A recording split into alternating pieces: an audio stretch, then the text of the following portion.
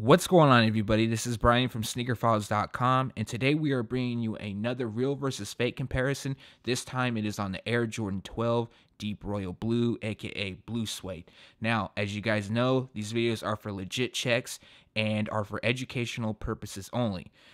If you haven't subscribed to our channel, please do so. We try to bring a real versus fake once a week, and for those that are already subscribed, I appreciate you. And if you could, give this video a thumbs up to help spread awareness. Now, before we jump into the details, what I always like to do is kind of ask everybody to guess which one is real, which one is fake, and it should be pretty easy. But I will give you a second, or if you'd like to pause the video. All right, so once again, we have the fake pair up front, and we have the real pair in the back. And without wasting too much of your time, let's jump into it. The only thing that came with the fakes that did not come with the authorized retail release is a retro card. Now, for 2016, the only pair the retro card came with was the Masters. So if you see this in your box of any other release, not just the Blue Suede 12s, but any other one, be alarmed. Both pairs are a size 10.5, so as far as the shape goes and certain things like that, it should be on point to each other. Now, first up is the coloring. Man, oh man. So we got the authentic on the left, and you can see it's a deep royal blue. That is how it's supposed to be. You could bring it in a little closer. And you could see that the fake pair is almost an ashy blue. No way that is on point or correct. Another thing you will notice is the texture. So the suede that is used, here's the authentic. You should be able to see like the microfibers moving and changing. The fake, I don't see anything. Another thing is the Reptile overlay that comes across right here. It should line up pretty much with the center of the tongue. It does not do that here. It more veers off towards, if the way I'm positioned at it, I'm looking at it dead on, and so are you. It'll veer off to the left, and the authentic pair will pretty much run right up the middle where it says 2-3. Slightly off to the left, but not nearly as much as the fake. As well, you will notice the stitching, which I'll get into in a little bit later in the video. Take notice how the stitching is on the mudguard, the spacing, the actual stitch line versus the fake pair. You can see the stitch line is a bit more condensed together, but the actual length of each stitch is very, very close together. And speaking of the stitch, since I'm right here and we're just talking about it, you can see that they used a light blue stitching on the fake pair. Especially on the sides. It really pops on it. I guess it's fake suede. I don't even know because it's really crappy. But you could definitely see across it.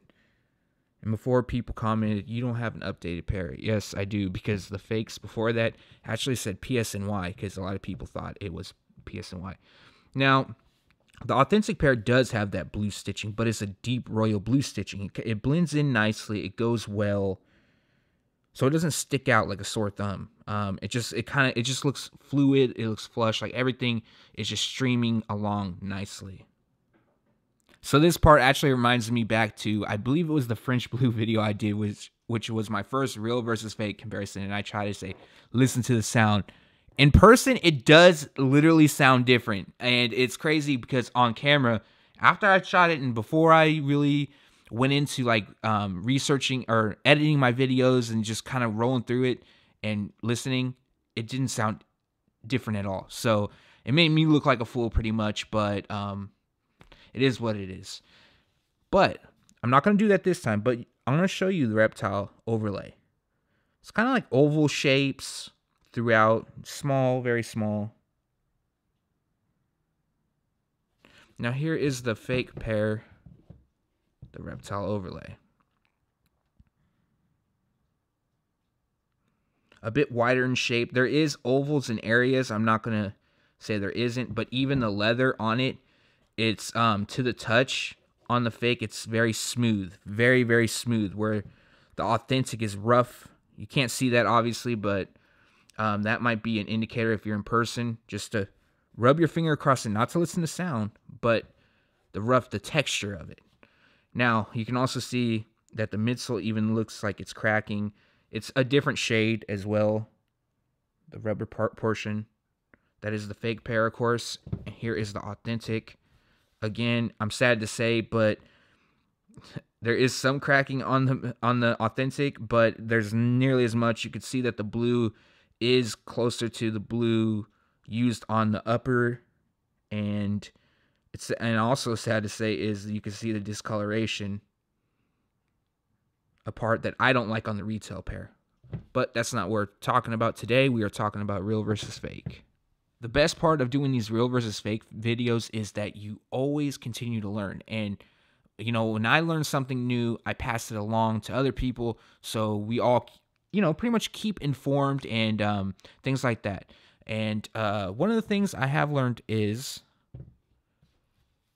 the Jumpman on the side right here. So although this overlay can vary in size as far as the height goes, the width is about the same.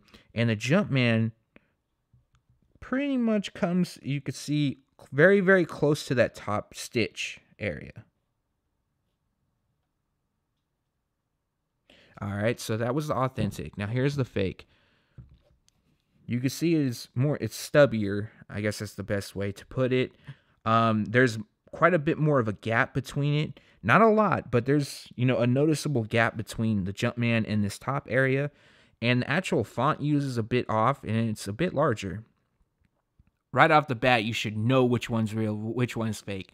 Obviously, the fake pair looks like it needs to go on a diet fast. It is fat. I don't know why the fakes, all of them come with a fat rear. I don't know why it is. It's always lopsided. It's always off. I just do not get it. But as you can see, the authentic goes up like its normal shape and how it should. Again, we have that stitching that really sticks out on the heel right here. It's like a lighter shade of blue. Here's the authentic. Now, you'll also notice there's a good portion on the fake where this Jumpman, the emblem is in the square gray box. You're going to notice a good amount of space difference versus the authentic.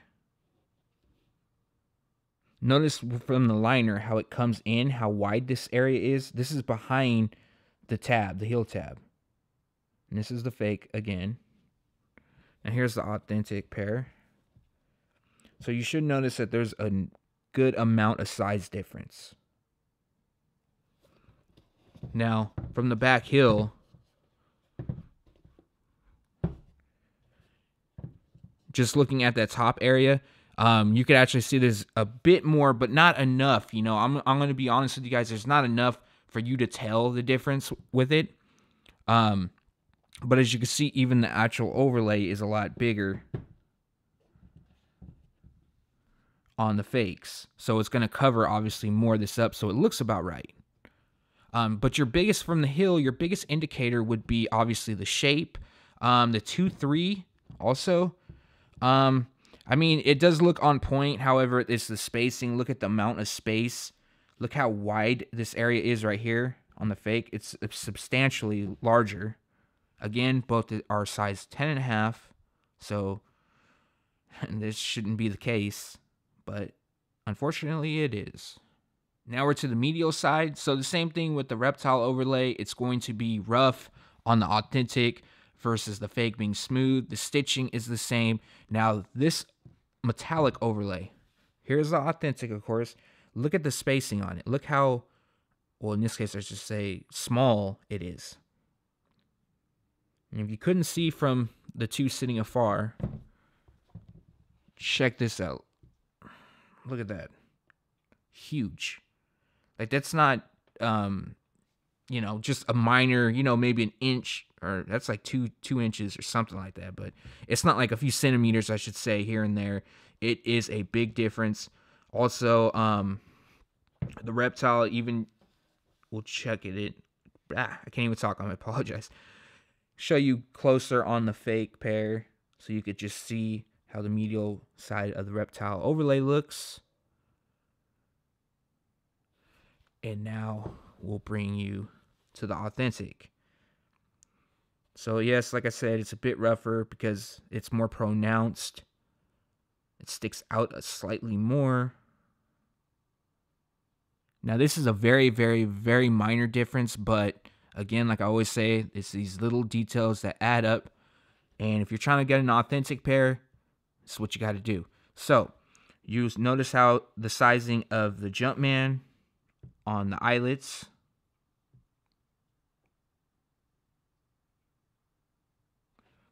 All right, so that was authentic, of course. Now here is the fake. So the fake just looks, it doesn't even look portioned correctly. Just trying to make sure that comes in good. Okay. So that is the fake. It's not even portioned right. Let me show you the authentic one more time because I'm not 100% sure that came clear and focused. Okay, there it is. What I forgot to mention earlier in the video, and I probably should have because it's not a very important fact, but it is something I've noticed. So on dead stock pairs or, factory laced, they will actually lace them up all the way to the top metal lace. Now the fake pair just comes to the second. And I've noticed that not just with this pair, but others. So another thing is too, now this could vary, but it'll vary slightly. The 3 from 2-3 down should be covered in some way, shape, or form, as you can see on the authentic. Now the fake is fully exposed. Now, to make sure I was 100% correct about that, actually I'll leave the authentic up.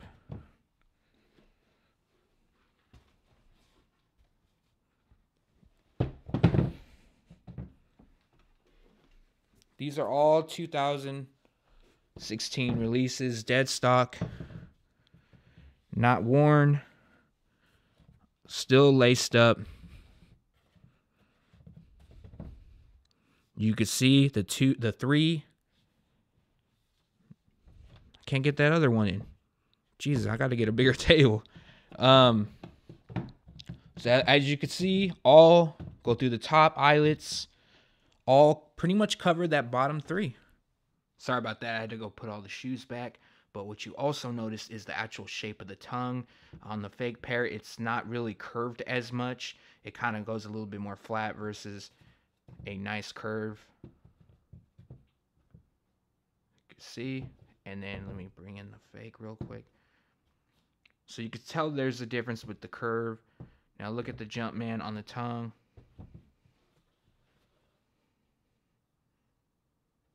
So the fake pair is, the Jumpman looks fat. You can actually see there's a difference in between. The 2-3 going down is a lot bigger on the fake versus the authentic. Even the laces are off a bit. Actually closer than some of the other parts of it, but as far as the shading goes, but they are off. Now to the sole, which tells a lot of stories here. First up, okay, so the blue is slightly different, real versus fake. But, it's really hard to pick up on camera. And I mean, it is really, really slight. It's slightly darker on the authentic versus the fake. But the biggest thing is the carbon fiber. Now, check out. This is authentic carbon fiber for you. Notice the ridges. Notice the pattern of the darker shade of gray, almost black used. Here is the fake pair. So there's even areas where they don't even connect. You could just see the ridges just going through. They don't connect whatsoever. There's spaces between it. Try to get you a side by side. You could even see that the shading is lighter on the fake of the carbon fiber plate, that is. Yeah, it's like more of a true black on the actual these like graphics, but the backdrop of it is lighter. So the 2-3 is also lighter, slightly larger, the actual 2-3 numbering on the fake versus the real pair. And the fake pair, once again, dude has a belly. Jordan has been enjoying the holiday season a little too much in this one. See that curving out. Alright guys, so I got you off the tripod. It might be a bit bouncy. I have yet to find a good overhead tripod. If you have any suggestions, please leave a comment below. Now here we got the fake pair. You can notice the stitching is done in white.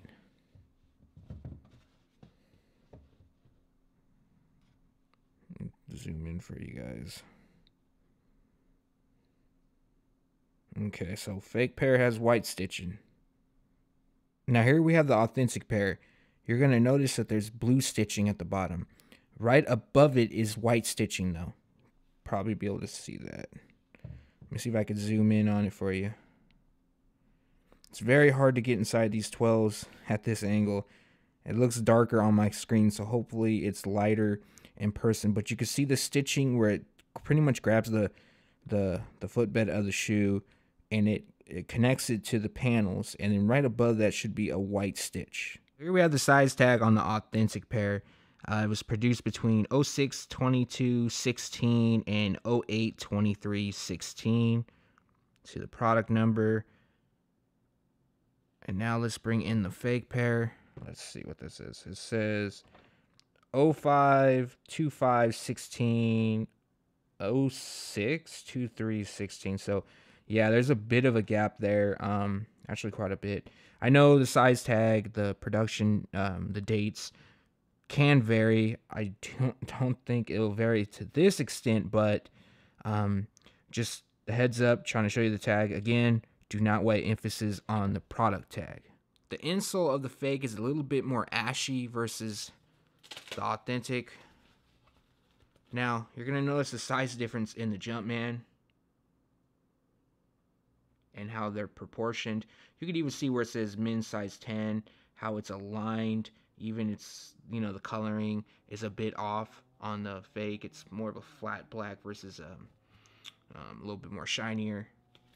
And then the opposite side of the insole.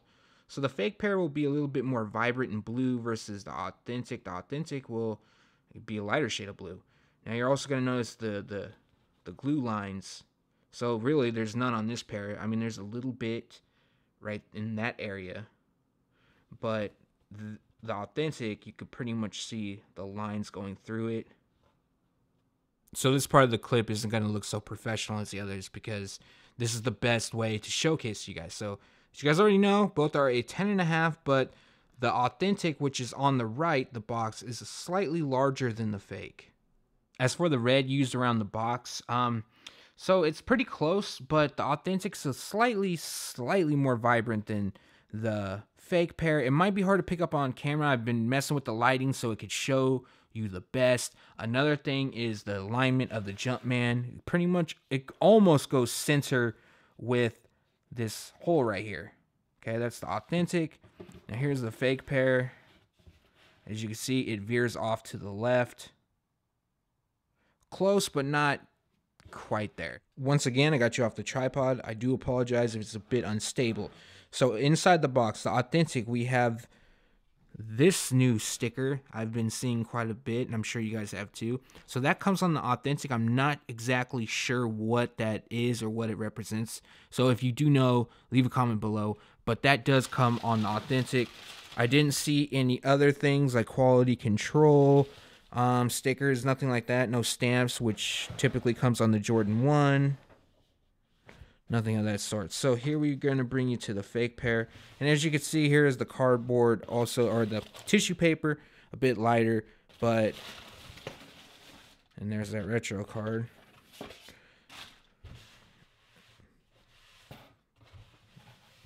There is none of that white and green sticker, but they do have a quality control stamp on the inside of the lid. For the box label, there's really not much of a difference, to be honest with you guys. But what I did spot, and I mean, this is really, really minor, but you got to look close. So the actual font used, where it says Deep Royal Blue, white, yada, yada, yada, that is actually, so this is the authentic. You can see the thinness of it, or the thickness, or lack of. So now here is the fake pair. You can actually see that it's a bit thicker. All right, everybody, so that concludes our real versus fake comparison of the Air Jordan 12, known as Deep Royal Blue or Blue Suede. Now, if there's anything I missed, I went over these pretty thorough, but leave a comment below, let me know. Also, you can leave a comment if you want me to legit check things. Just leave it below, like if there's an auction or a website. I definitely will help out with that. I know some of you guys have been utilizing that, and that's cool to me. Like I'm very thankful to help out and very happy to help out. If you have a request for a real versus fake, also leave it in the comments below. Now, if you sat through this whole video, which I know these are a bit longer than usual, I thank you very much. I'm very appreciative. If you like, give it a thumbs up. If you did like it and enjoy it, that goes a long, long way.